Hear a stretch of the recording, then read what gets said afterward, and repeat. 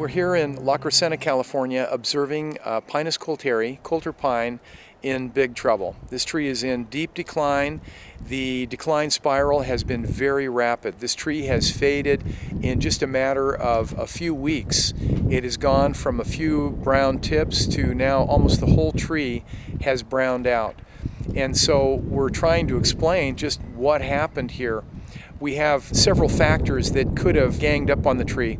One is, of course, the long drought period that we've just passed through. We finally had some rain here in March, but we've had a very dry year, about 1/3 our normal rainfall.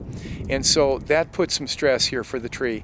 The other issue was the station fire only a couple of years ago. Out of fear of fire danger, the tree has been pruned and, in fact, mis-pruned. As we look at the tree, we notice on the low fringe near the building, many of the lateral limbs have been interrupted with tipping cuts. And these are cut way back from the tip. They took off 12-15 feet of the lateral leaders in the canopy of this pine. I've counted at least 30 significant tipping cuts on this one specimen tree. And so it's just too much, too many. This kind of damage, this kind of injury is the death cut. It was done in a panic, in a hurry to try to protect the building from the threat of the station fire, and so the tree was cut way away from the building, but it resulted in pruning cuts that the tree cannot cope with. We lose that meristem tip pump, the tree's vascular system dropped off dramatically, and it was not able to defend itself. The other factor that we have identified is there has been a street cut. A water main was put in about 2.5–3 years ago, and there's a pretty significant street cut took place right across the root system of this tree. So we know there has been some root injury. The other factor that we have identified is pruning cuts that have been made associated with the power lines. And there's several tipping and heading back cuts as a result of that. So when we put all of these factors together, the pruning, the root damage, the drought stress, and the heat, the background heat of the station fire, all of these factors have ganged up on this tree and sent it into decline. This has only taken a few weeks for the first signs of decline to this dramatic browning out of the tree's crown. It's happened very rapidly, and now we see the tree in current condition, very weak, browning out all over, and certainly looking more and more like a removal as we examine this tree. If we could roll back the hands of time, you could say, what could have been done to prevent this? And here's a list of the potential mitigations that could have been accomplished. Now, occasionally we do have to dig a trench near an established mature tree. And the strategy is to make the dig by hand.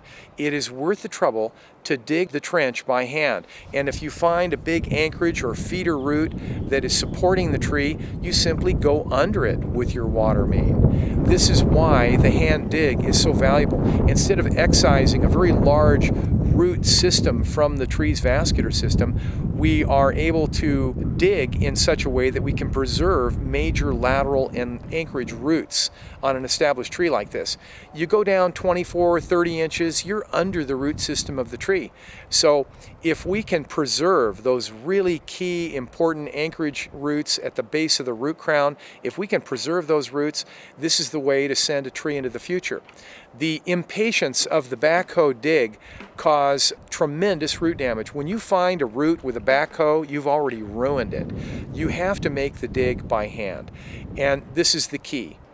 If you have to head back a leader because it's in the power lines, it's better to take that lateral or that leader all the way back to the main stem, so you're not leaving a stump in the tree.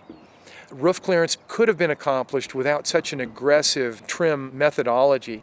A little more care and caution could have been taken and this tree would still be alive. We can mitigate for drought periods by putting out additional water. Simply make it rain in the desert. When you know you've had a long, hot, dry period and the trees are showing some stress, wet it down out there, all the way out to the drip line and beyond of your major important landscape trees.